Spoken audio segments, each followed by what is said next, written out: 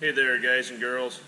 Today I'm going to give you a quick tip on how to straighten out this 1/8 inch plastic line that comes with your gauges that you're installing in your vehicles.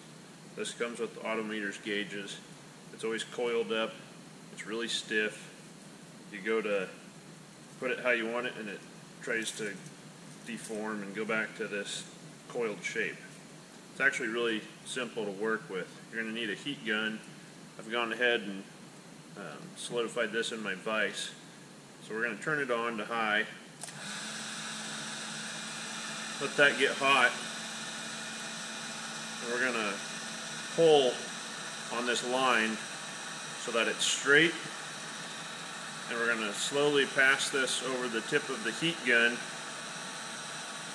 And you'll actually be able to watch it deform with your eyes. If you go too slow, you'll probably melt through the line. If you go too fast, it'll coil back up, but you can always pass it back over a second time if you want to get it into a different shape.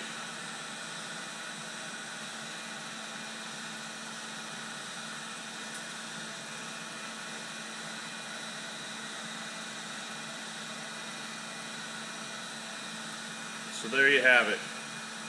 Line that stays nice and straight. Thanks for watching.